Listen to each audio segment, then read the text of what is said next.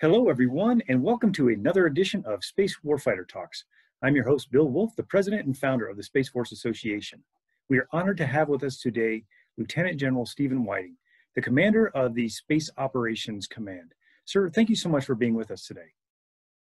Thanks for what the Space Force Association is doing. And sir, before we get started, I would like to thank our individual and our corporate members, especially our sponsor member, SAIC.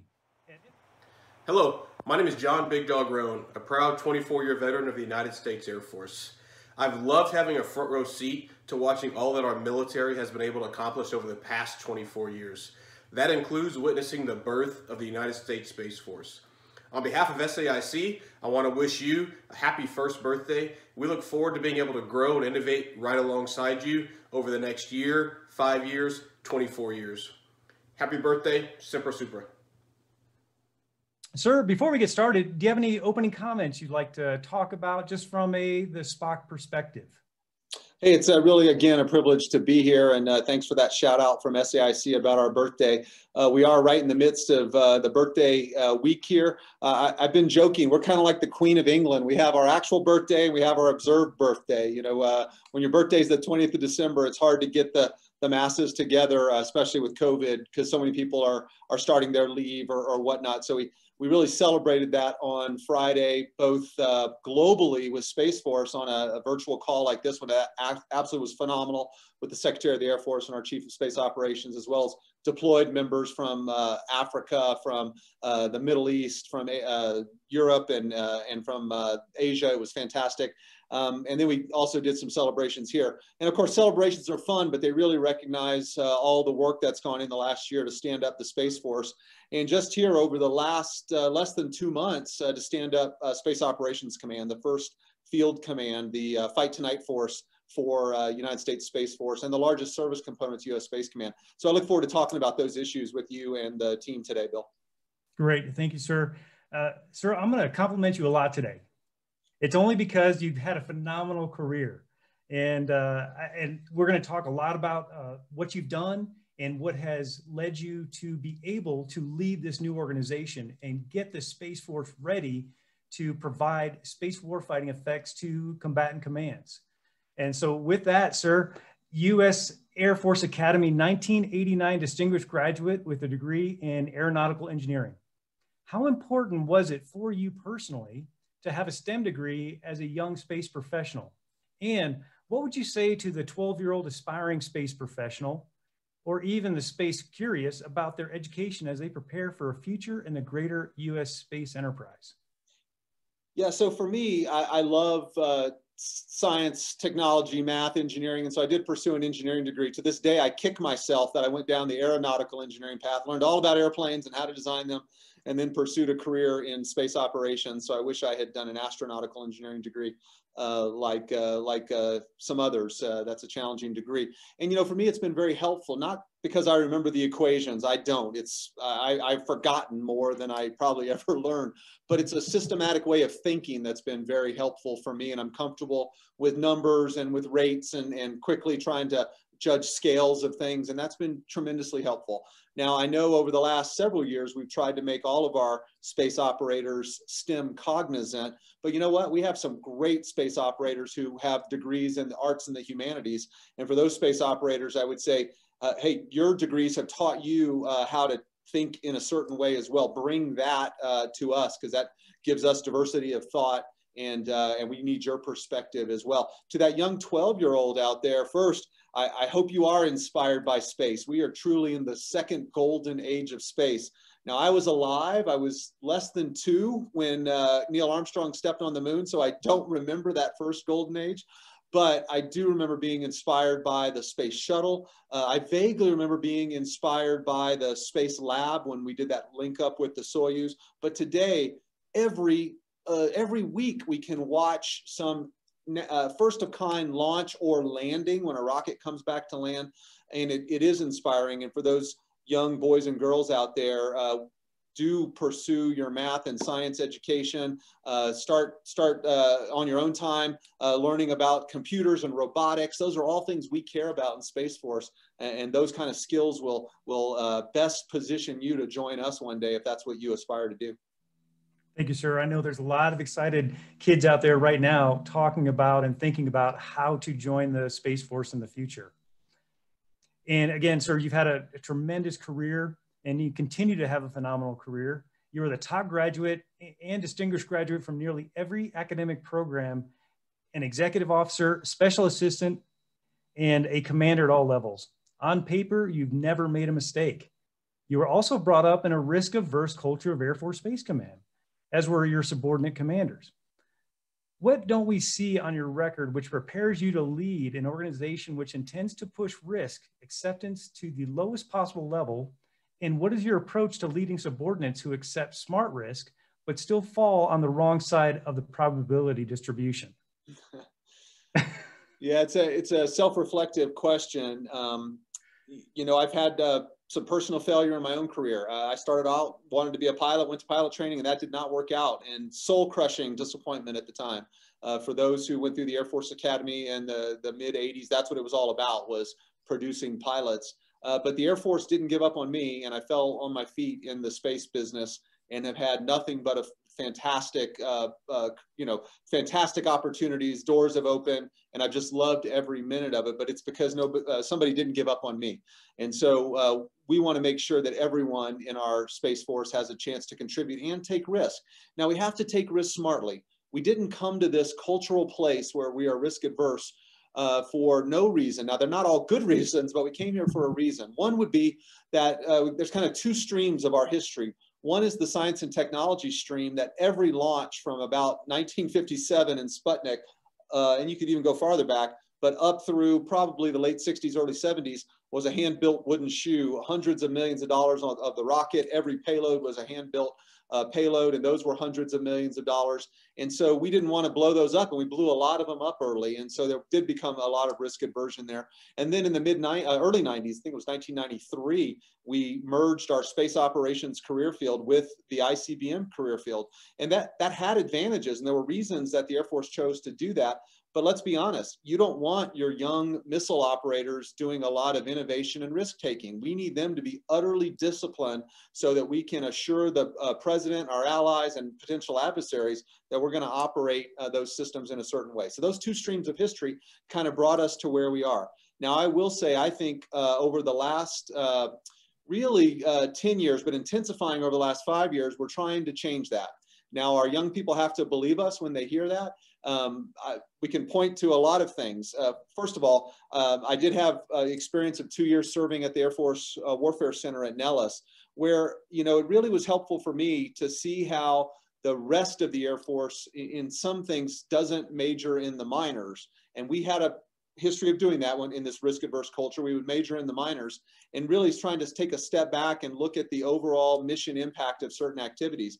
And you know what? Just because you maybe do something out of order, or something doesn't go exactly as you planned it, if the overall mission hasn't been impacted, boy, let's learn from that and move forward, and let's don't take people out back and take them to the woodshed. And I think we've made some very positive steps. We have more to do. We have to continue to empower our young people and make them believe that these words that our CSO, General Raymond, and others, myself included, are saying are actually real. I hope that got after your question, Bill. Yes, sir, it sure does. And of course, you bring up the Warfare Center, where we spent a little bit of time working together. And I remember the brown bag lunches. Remember the space brown bag lunches you used to host? You said, hey, we have some space folks here at Nellis. Let's get together on a regular basis and talk about how we can innovate. So I remember that left a lasting impression on me personally. And I really appreciate your leadership there. And really gets to the point of, you know, fail fast, debrief. And we're going to get to this here in a second about the development of the testing process, tactics development, and training, and the importance of that. So yes, sir, that does answer the question. And sir, as the SPOT commander, you're the first U.S. Space Force service component commander to U.S. Spacecom. What are your priorities as the inaugural SPOT commander to enable future SPOT commanders to exercise their role? Well, it's very humbling to be here as a plank holder, to steal our Navy brothers and sisters term, of this new organization. We've stood up a lot of new organizations in the last several years as space is now, I think, getting to the end state of where we need to be. And that is, we have a combatant command, U.S. Space Command, totally focused on space warfighting. And now we have a service whose only job is to every day prepare space professionals to think about the space domain and to execute the whole plethora of missions that we have in space. So to be at the nexus of those two organizations in SPOC is truly an exciting opportunity, because we are the Fight Tonight force for U.S. Space Force, and as such, we are the service component to U.S. Space Command. So you asked about our priorities. I would say that at SPOC, we talk about our 4 Ps, our 4 papas. Number 1 is our mission to protect America and her allies in, from, and to space now and into the future. That highlights that fact that we have to be ready now to protect America. We also have to have an eye out to the future on what is going to be required for us to protect America and her allies now and into the future. So that's the first one, protect. And then we have 3 priorities that support that. Number 1 is to prepare. We talk about preparing intel-led, cyber-secure space and combat support forces. And I like that that way of bringing it together, because it highlights our core competencies, which are intel, and we brought in a number of units from Air Combat Command over the last several months that are now part of the Space Force. And of course, we're going to have intel professionals as full members of the Space Force. They're going to start transferring here in just the, in fact, I think some of the enlisted ones have already started to transfer, and then the officers will start transferring early next year. So intel-led, cyber secure, because we are a series of global networks that must be secure in our soft underbelly of cyber. And again, cyber professionals are a part of Space Force, and they are transferring now as well. And then we have space, so those are our operations core competency, and we have combat support forces. And those are the airmen largely on our bases, in our garrisons, and still at our 2 launch wings that do all those functions that you expect on an installation, such as chaplains, medics, security forces, finance, you name it. We're going to remain utterly dependent on them. So that's number 2, is where we prepare. Our third P is to partner. We are in a really unique position here in that we have to partner with a number of stakeholders across the U.S. government and with allies. So our Five Eyes partners, the Department of Commerce, FAA, the NRO, all are critical to our mission. And so we do have a partnership responsibility with them. And then we also, under this priority, highlight that as the service component to U.S. Space Command, we must be a fully engaged and active component for headquarters U.S. Space Command. And then lastly, our last priority, and the 4th of the Ps, is that we project combat power in, from, and to space. And we also have to project an innovative and digitized force. And that's a couple things that are supportive of General Raymond's priorities to get after being a digital space force. But those are our 4 mission and priorities. So it's protecting America, it's preparing our forces, it's partnering with others, and it is projecting the combat power that we produce. Thank you, sir. SPOC West is responsible to plan, integrate, conduct, and assess global space operations in order to deliver combat-relevant space capabilities to the COCOMs, coalition partners, the joint force, and the nation.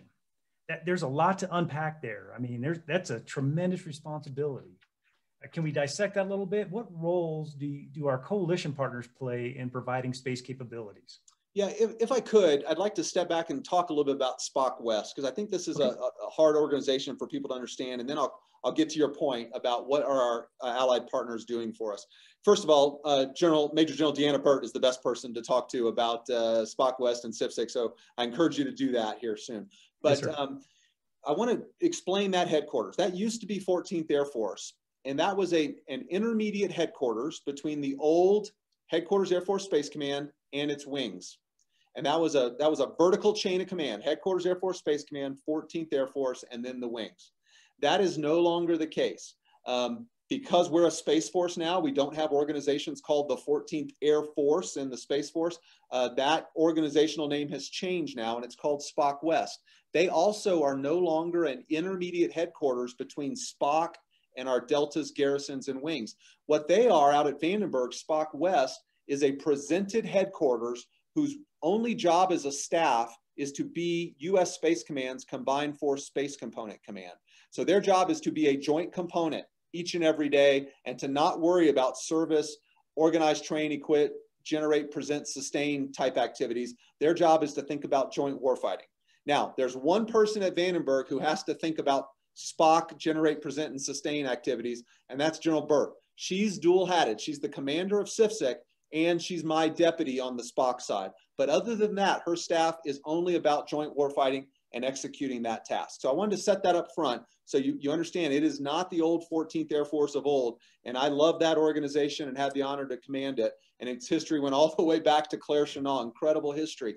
But that's not that organization, but they are still inspired by that warfighting ethos that came to us from the Flying Tigers. So that's my preamble. Now let me get to your question of what are our partners doing? Because that C in CFSIC is combined Force Space Component Command, and that implies international. And so we, of course, let me say U.S. Space Command, of course, has stood up a named operation for space. It's called Operation Olympic Defender. And the United Kingdom and Australia have publicly joined that operation. I think you'll hear other allies publicly speak about that in the near future. We'll wait for them to make their public releases. But that means each and every day we're conducting combined operations in space. Now, those countries, UK and Australia, plus other close partners like Canada, they actually contribute real capability. There are sensors and systems that we've partnered with those countries to either build or to operate or to man, and they give us that capability back so that we can manage it as an enterprise, and then we can all share the benefits of that information. So if you go out to Vandenberg, to the Combined Space Operations Center, which is the C2 node for CFSIC, you will walk on the ops floor, and it may very well be a squadron leader from the Royal Australian Air Force. She is leading that crew because she is integrated at the highest classification level, helping to run those operations. And you may go over and talk to the theater support desk, and they may be managing space support requests for a Canadian frigate who's conducting operations in support of some activity somewhere. So we're very tightly integrated. We're integrated with their national space operations centers that are called the CAN-SPOC, the AUSPOC, the UK SPOC. Then there's another level of allies on just outside of that. So we have those allies that work with us together inside the CSPOC. And then there's allies who we partner with through an organization called the Combined Space Operations, CSPO. And this additional ring of allies would include France, Germany, and Japan. And we have ways that we partner with them. Even in real time, they have LNOs, liaison officers, who are assigned at Vandenberg to work alongside us and our joint partners there each and every day. And then there's another set of allies beyond that we're starting to form relationships and talking about how do we liaise and partner better together. And maybe that's just signing a space situational awareness sharing agreement, but over time we want it to be really taking advantage of their capability, allowing them to take advantage of ours, and by doing so we increase our overall capability, and of course proving that we're stronger together. Very long-winded, I apologize for that, but hopefully that answered your question.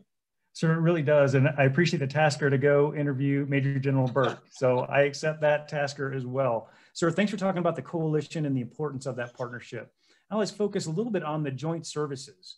And is there an opportunity for the joint services to have representation in the CSPOC, or how is it? I remember, back in the day, my job was to go out and integrate space capabilities into the combatant commander's plans. And I would do that and just deploy out there and make sure they had that covered. How is that crosstalk taking place now? And does each service component have the opportunity to say, hey, this is what I need, and make sure that we have that critical space capability to support those operations? Can you talk a little bit about that? Yeah, let me start by talking about CFSIC again. So out at the Combined Space Operations Center, or CSPOC, the nucleus of that organization is presented by the U.S. Space Force and its individual Space Force members and still some airmen who are sitting in our billets.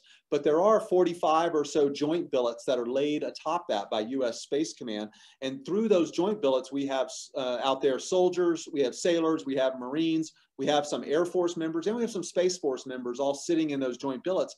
But they bring that joint perspective to General Burt and the CIFSEC as they're conducting operations. And of course, inside of U.S. Space Command, which is an utterly joint organization with all the services represented, they have service components from not only the Space Force, but the Army, the Navy, and the Marines. And I know the U.S. Air Force is off working a service component for the U.S. Space Command for the air capabilities that are required to support U.S. Space Command. Stand by to hear more about that as the Air Force makes some decisions. But of course, each of the services is represented through those commands, and they have the ability to talk about what they need, what they can provide, what they can support with. So I think the space community is very joint, and I think will only continue to be so as we move forward. Thank you, sir. That clears it up because, it is a critical capability, and that's what we expect is, we're not just Space Force is not just a supporting function anymore, but you probably are going to see an opportunity for other service components to support your space domain superiority mission and how you train and prepare those forces to provide that capability. Yeah, absolutely.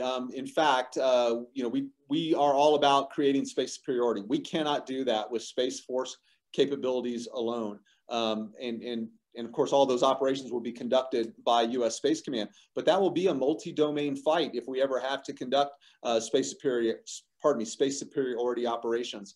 There will be an on-orbit layer to that. There'll be a terrestrial layer. We're going to need the fires that can be brought to bear by all the other services and components.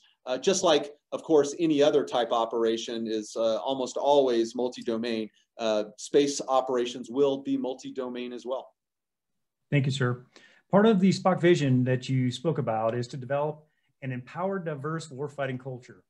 Can you explain how you as a commander intend to actively lay the foundation for a culture which is empowered and diverse?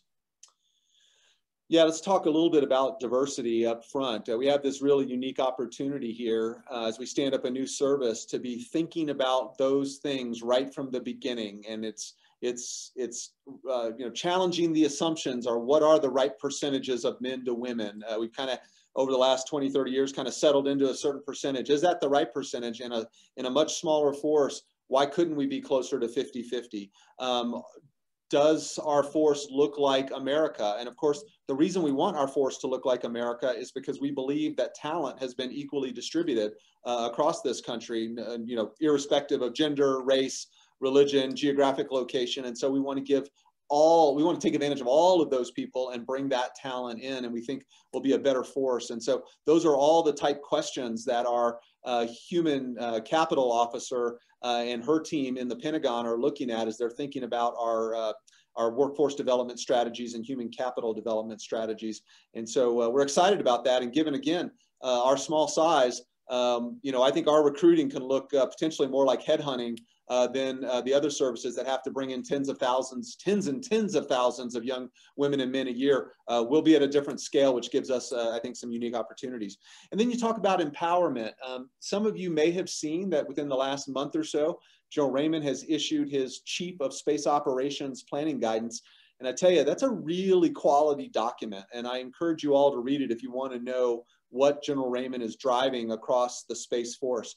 And there's a very interesting part in there that talks about empowerment and how we are going to use various command techniques. And one of them that he highlights is we will use command by negation. That is something that traditionally the Navy has been known for, where you tell the next commander, unless otherwise directed, here is what I'm doing. And it's different than taking a decision brief up where you're asking permission. And so that is something we are starting to use in Spock. It's something I'm using with General Raymond. It's something that my subordinate commanders are using with me. And they come and tell me what they're planning to do unless I direct otherwise. And then, we have to be smart. Some issues are outside of my portfolio and I need to go talk to others before I just start acting. But when a decision is within my portfolio, I want to talk to all the right people, gather the facts, and then I'm going to move out and inform my boss and let him, give me different guidance if he so chooses. So that's something we're trying to push down. And by the way, our flat structure really is kind of forcing us into this, because I can't micromanage all of that force structure given this flat structure. And so if subordinate commanders ever wanted to be empowered, now is the time, because we need them, and they have to do it, because we can't micromanage it for them. Yes, sir. And that I know there's been some questions from the community, really, you know, how do you manage such a large organization? But going back to the warfighting culture just a little bit, and the reality is culture isn't built in a day. What can the junior and mid-career leaders look to from senior Space Force leaders as a guiding star for developing unit warfighting culture within development of the U.S. Space Force warfighting culture?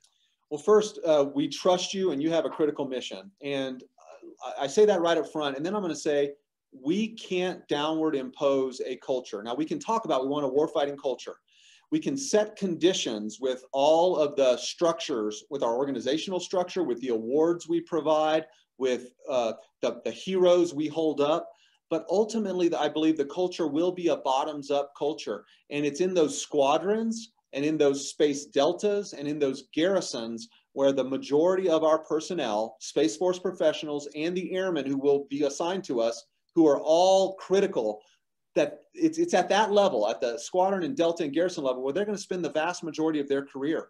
And it's in those places that we want to build, this unique relationship that is warfighting, that is empowered, that views themselves as vital members of the joint force. And I tell you, over the last 5 years, our culture has radically changed. The conversations that were happening 5 years ago, which, by the way, were better than the conversations happening 5 years before that, which were better than the conversations 20 years before that when I first came in. But the conversations in our units has substantively changed. It is all threat informed and threat focused. And it's all now realizing what we have left to do to continue to improve that warfighting focus. Well, one other additional item about culture is we actually are very self-reflective about culture, and that's a good thing. But I don't want us to be obsessed about it either. We need to be worried about what's the next right thing we all should be doing to get after our operations relative to the threat. And I believe over time, our culture will continue to develop in a positive direction. And so I'm very optimistic about where we're headed right now. Thank you, sir. The Space Force Commands, Space Operations Command, the Space Systems Command, and STARCOM each have unique missions. Those missions are deeply integrated. What formal feedback mechanisms will SPOC use to funnel acquisition and sustainment requirements to Space Systems Command and training requirements back to STARCOM? Yeah, it's a really interesting question. And of course, right now we have one of the field commands stood up, but we have our brothers and sisters at Space and Missile Systems Center, led by Lieutenant General J.T. Thompson. And of course, they will evolve into Space Systems Command next year. So even though SSC is not yet stood up, we have a number of touch points with them. So just a few. General Thompson leads a group of program executive officers from his organization and other development organizations who support our mission areas. In their meetings, I am the voice of the operator, and then I have an ops working group that pulls together all of our capability inside of Space Force, but also joint elements as well from U.S. Space Command, so that we're representing all of those ops voices. And General J.T. Thompson welcomes that engagement, and we are key partners at the table. So I'm very excited about that, which has started over the last several months. And then the evolution of DevSecOps, or Agile Software Development, has really changed the game for how operators are involved with developers and acquirers. You can go back and look at some of the challenged massive C2 systems of the past, whether that was the AOC development efforts that the Air Force went through, or the JMS, JSPOC mission system developments that we went through. And I'll be honest, we've just learned a lot since then. And DevSecOps is a radically different way to develop that software. And it's all about getting operators together with developers and acquirers, and truly rapidly, like on the scale of single-digit months, getting capability out and then rapidly iterating on that and just continually iterating and improving capability. So we're seeing that now starting to pay off in real spades at the CSPOC and other C2 centers, and I'm excited about where that's going to lead us and how we can continue to expand and evolve that going forward. Now, STARCOM does not exist yet, Space Training and Readiness Command. Right now, they are a Delta. and they're a part of SPOC and will be until next year when they get stood up. So selfishly right now, we have a very rapid OODA loop with them. We're all together, and Colonel Flores is in all of our meetings. As STARCOM stands up, we will have to sustain and build those processes. I'm confident we can do that. I can't yet talk with great specificity about that, excuse me, because they're not stood up yet, but that'll be a key part of the stand-up effort over the next several months. Great, thank you, sir. And you talked in your opening comments about the digitization of the Space Force. How has that contributed? And you talk a little bit about DevSecOps as well. And of course, with the newly formed SpaceWorks that stood up last week, can you tell the audience a little bit about how that's going to evolve into rapid capability development to support your missions? Yeah, we're really excited about where this is going, and there's multiple lines of effort under the really inspired leadership of Major General Kim Kreider, our Chief Technology and Innovation Officer on the Space Force staff in the Pentagon. But she's charting this vision of how to raise our digital fluency, and then how to start taking those digital skill sets and those digital tools and applying them across operations, acquisitions, staff work, and how do we start to improve all of this. Just recently, she has put out some baseline learning paths on a digital learning platform where they've challenged us all in the Space Force to take these learning paths that have to do with agile software development, with cybersecurity, and with a few other like big data analytics information areas. I'm halfway through mine. I'm happy to report, and I plan to have that done here before the beginning of the year. But we're all taking these courses to raise our game. And then we're looking for opportunities for young operators or intel professionals or cyber professionals to partner with others to rapidly improve their missions as they're able. Now, we have to do that in partnership with Space and Missile Systems Center today and SSC in the future. But just this morning, I took a brief from a young airman in our enterprise, and I won't go into all the details here, a senior airman who taught himself to code. He's a space operator who went in and wrote a new piece of software that has completely improved part of our mission area and has freed up 15% of the manpower of that squadron to be repurposed from kind of rote tasks into higher priority tasks that are more warfighting focused. And that's the kind of innovation that we're looking to unlock with the Digital Space Force effort. Hey, Bill, you're muted, I think, right now. Thank you, sir. I'm learning how this technology, speaking of technology, I'm learning how this stuff works. We can get you on the learning paths as well. Sir, you spoke about cyberspace and the importance of ensuring that, you got your cyber professionals that are part of the Space Force. And what are the biggest cyber challenges to keeping U.S. military space systems secure in this digitized environment? Well, I tell you, there are so many opportunities in Space Operations Command, but the two that I'm most excited about are Space Delta 6, which is our cyber defense and satellite control network Delta, and Space Delta 7, our ISR Delta. I tell you, Space Delta 6 is absolutely getting after it. Now, I mentioned earlier that cyber is our soft underbelly. Of course, there are potential adversaries who are building systems to try to take us on in space.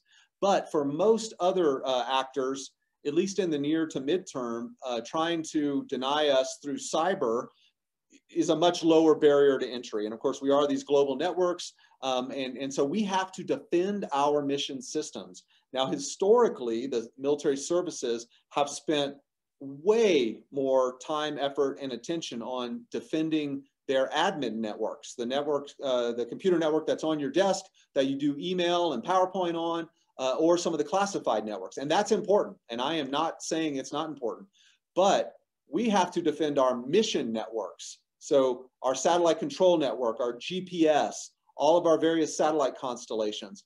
And so we in the Space Force are building and have brought in a cyber workforce for exactly that purpose, to develop cyber defenses, not to run installation information technology.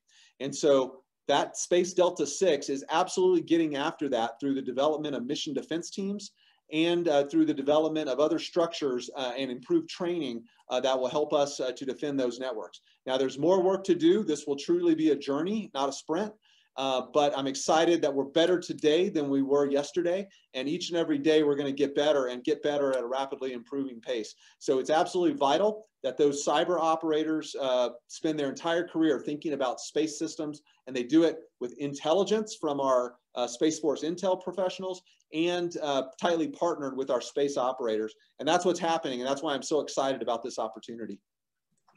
Thank you, sir. You talk about workforce development from a cyber perspective, which is critical. Sir, you were at a roundtable discussion with Congressman Lamborn here last month here in Colorado Springs at the U.S. Air Force Academy. And one of the key issues is how to ensure that we develop the space professionals you need to carry out those critical tasks. And I know there's a tremendous opportunity there and currently a challenge, because if you looked on LinkedIn, they'll say, 5 years experience with TSSCI clearance needed right now. So how do we develop, how does industry and the civil sector help to develop these space professionals that you're gonna need? Well, yeah, that meeting a few weeks ago was really important, and it was a good meeting because it brought together, of course, government officials, military officials, education officials, not just from the Air Force Academy, but from several of the universities and community colleges here in the Pikes Peak region. It brought together industry. And I think that's kind of what it's going to take here is a whole of community approach. Of course, we're a massive country, 330 million Americans. I certainly hope we can produce the workforce that's needed, and I expect we can produce that workforce. We do need it to be STEM cognizant. We need it to be able to get those security clearances. We need them to come with some baseline knowledge so that when they show up, they are ready to get right to work. And I think if we think about it, that opens up a number of opportunities. Of course, on the military side, we have our National Security Space Institute that provides baseline training. We have our training squadron out of Vandenberg that trains our new operators. We have, at various points in your career, you go back for professional military education. I think on the commercial side, how do we do that collectively? I don't know the answer to that, but how do we bring in new workers, give them the training that they need, maybe some type of certification, and then they're ready to show up for work. I think those are all really interesting concepts that the attendees at that meeting were wrestling with, and I'm excited to see where that might go in the future. Yes, sir. And that's exactly what SFA is looking at as well, is how can we create that community infrastructure so that we can continue to provide those credentialed space professionals to support the Space Force. Sir, moving on, though it's not the specific role of Space Operations Command, what outreach opportunities would you like to see your units offering to future space leaders at the U.S. Air Force Academy and even at the Reserve Officer Training Corps cadets at the detachments nationwide to inspire and educate these future leaders to consider commissioning into the Space Force? Yeah, that question is specific to what do I want my units to do, but let me talk more broadly about what the service is doing, because that's really where the, where we're really going to have our best payoff. But at the Air Force Academy, we've now assigned a colonel space operator who has previous experience being assigned at the Air Force Academy to run our Space Force office there. And he is working across the Air Force Academy with the senior leadership of the Academy to really help focus what it is the Academy is doing for Space Force. And by the way, you go back to the previous Superintendent Lieutenant General Severia and today's Superintendent Lieutenant General Clark.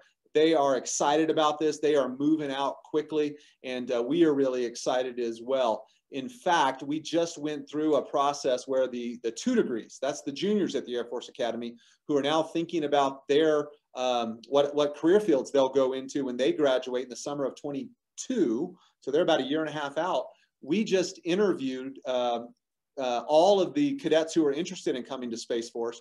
They had to sit through an interview with the general officer, and that interview results will go into the selection process because there was more interest than we have slots. So we're excited about that, and really appreciate all the Air Force Academy is doing.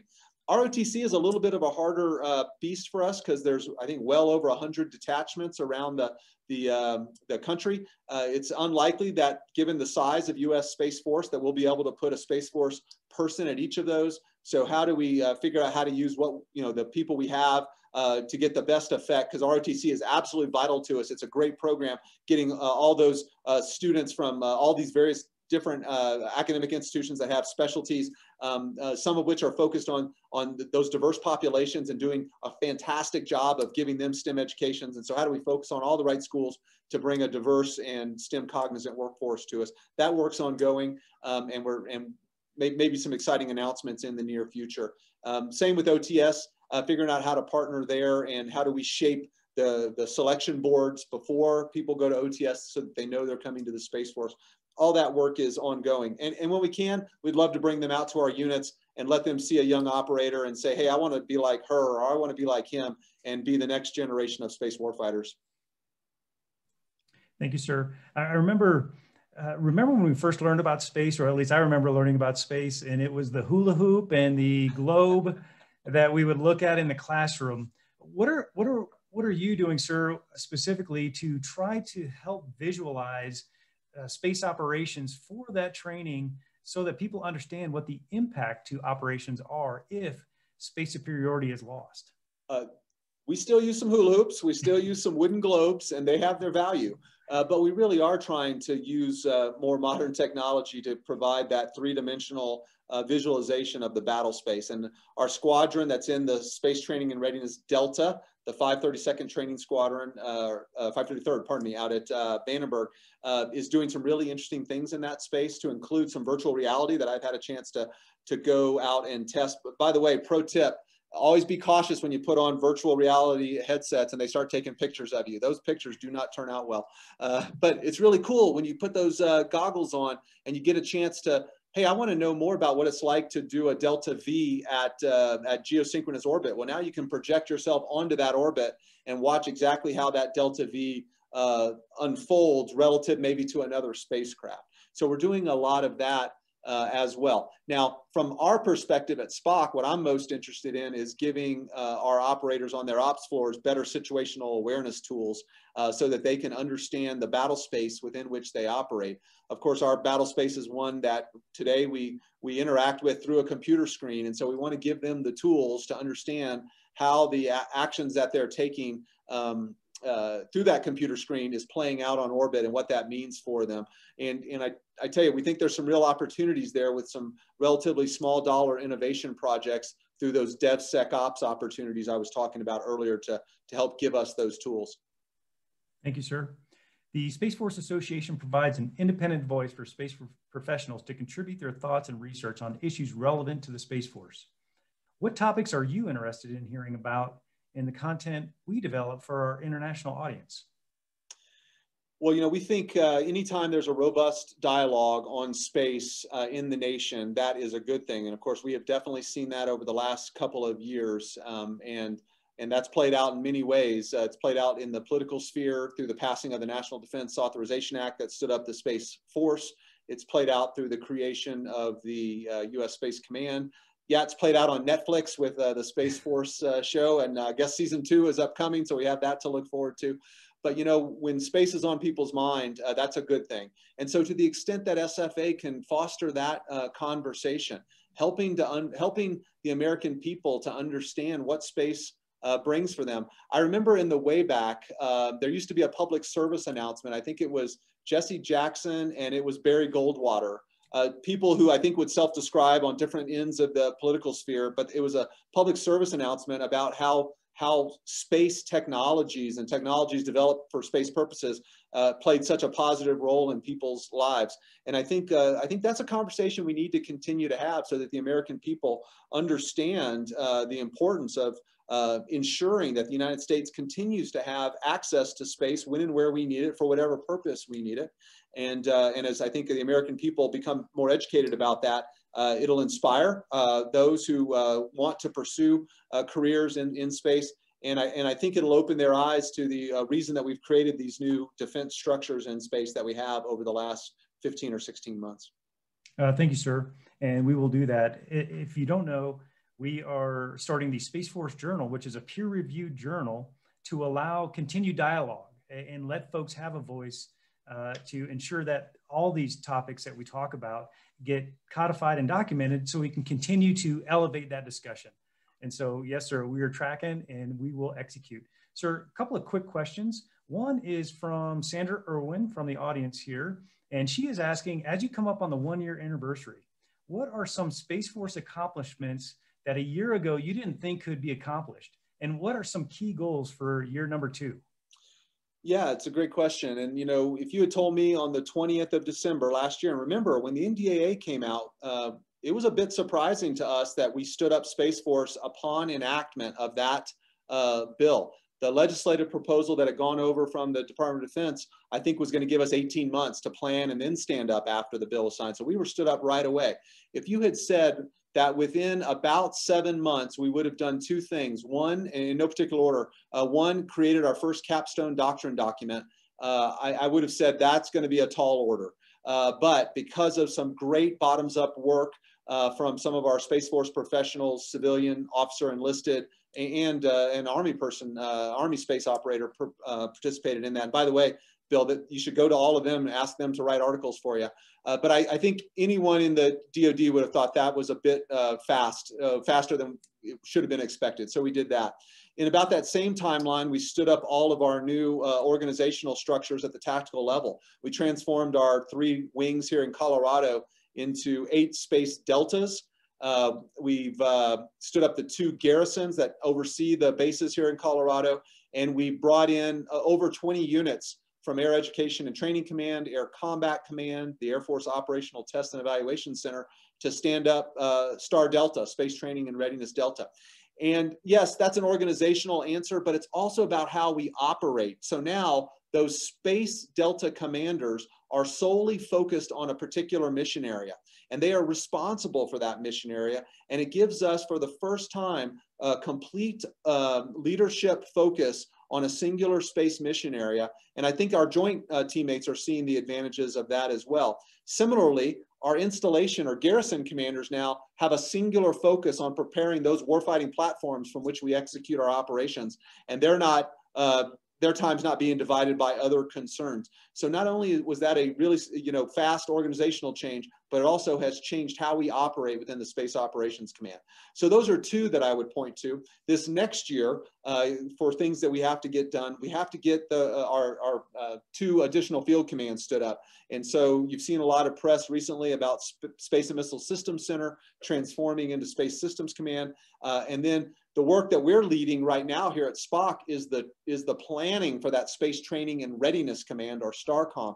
That will birth out of SPOC at some point next year, and that will be vital for us, because that is all about how do we develop the space warfighter and how do we develop the tactics, techniques, and procedures we need to succeed in space. And really, that's an area that we never did as well in the old Air Force Space Command or the Air Force that we should have. And there's new resources coming to that, and it's really an opportunity for us, and really excited about that happening in 2021. Thank you, sir. Last question, because I know how busy you are. A lot of talk about the reserve component and bringing in the Guard and Reserve. Is that something you could just talk about briefly, or is that still kind of under review?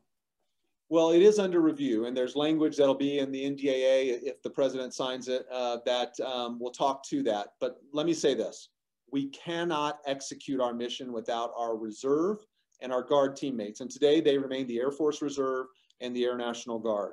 And we are in no way looking to change that at all. And by that, I mean the partnership that we have with the Reserve and Guard. We will be a total force as we move forward. Now, the question is, what will that Reserve and Guard component look like? That actually requires legislation from the Congress under their constitutional role to write the laws that govern the military services. And so there is a study that has been ongoing, and I think we'll see if this NDA is signed, another study being directed that will ultimately result in congressional proposal going from the Department of Defense through the appropriate channels. And then the Congress will ultimately write the law that will stand up or make any changes to the Reserve and the Guard. So we'll have to see how that plays out. But all I can tell you is we are utterly dependent on them now. They are fantastic warfighters, and we will continue to be dependent on them as we move forward. Thank you, sir. I don't know if you got it or not. I dropped a gift by your desk a few weeks ago. It's a face mask with the SFA logo on it. Did you receive that, sir? I did receive it. I did not bring it into the room with me. I should have done that. No, understand, sir. I probably should have let you know. But thank you so much for your time. It always is a pleasure to speak with you, and it really is an honor. And on behalf of our corporate members and all of our individual members of the Space Force Association, happy birthday to the Space Force and Semper Super. Any closing comments, sir? Again, thanks for the opportunity, Bill. It's good to see you after serving with, alongside you for so many years while we were both serving in the Air Force. Thanks for what this community is doing. This new organization that's looking to advocate for space and the Space Force, definitely appreciate that.